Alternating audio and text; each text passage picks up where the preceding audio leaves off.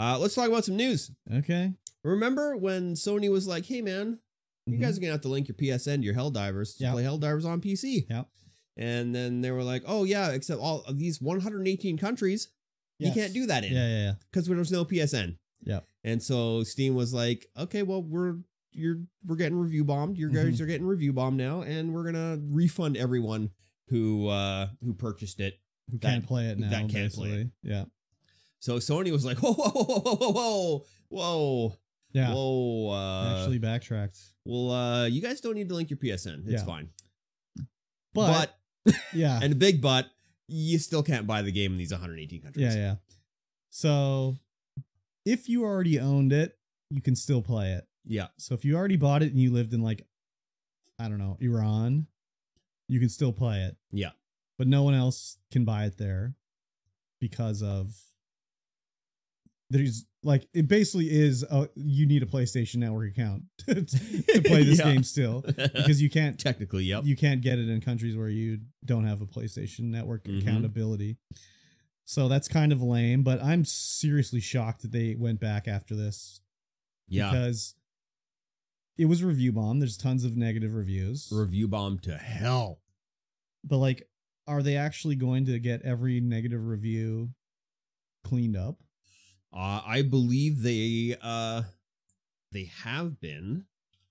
Because I wouldn't be surprised if people didn't bother to go back to do it, unless they're actually manually doing it on Steam's end. And like, so Helldivers is now mixed reviews. Yeah. So it's 67% positive. Okay. So there's still like a lot of negative. Yeah, there's still a lot of negative. So yeah, it didn't really save the rating too much. Yeah, I'm kind of surprised that I didn't think they were going to go back on it. I thought they were just going to be like, well, too bad. Yeah. They'll get over it, basically. Yeah, but they did go back on it, so yeah, that's good. But that just means, because I'm pretty sure I read somewhere that when it launched, you needed a PlayStation Network account. You did. But because of server problems, they removed that requirement. Yeah. And then and now it's the publisher, the guys who made Helldivers, they were like, well, no one can play the game, so we got to get rid of it. Yeah. And then people can play the game again. Then a bunch of stuff happened, game got really big, and Sony was like, okay, you need to reinstate this because this is part of your contract or whatever, part of your deal, your contract, whatever it is. And they did it, and no one liked it. So that just means going forward, next time when Helldivers 3 comes out and no one can play it, oh well, you'll wait till the servers are fixed, I guess, because they're not going to remove the PlayStation Network requirement. No, because of what happened this time. Yeah. So it's kind of screwed them over. Though I read also today that it says that they've removed somewhere, where it said that you require a PlayStation Network account to play Ghost of Tsushima when it launches on PC. Yeah. But in single player. Yes. Oh, it's just single player. Yeah, I think it's just single player. Okay. So they'll need it for the multiplayer. Yeah. But who the fuck is playing the multiplayer in that game? I don't know. Yeah, I was surprised when I read that they were. Yeah, I was also quite surprised that they backpedaled on that pretty hard, pretty quickly. Well, that's the thing though, is they didn't do it that fast. It was the damage was done. Like, oh yeah, the day one on the internet, that's the day all the damage is going to be doing. Yeah. So if you wanted to get rid of it, you should have done it on the first day.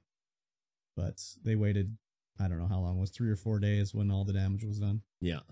And I also saw that it probably is that community manager for Helldivers, whatever the company's called. I don't even know. Mm-hmm. The guy that said like, oh, you should change your reviews to negative on Steam. Yeah.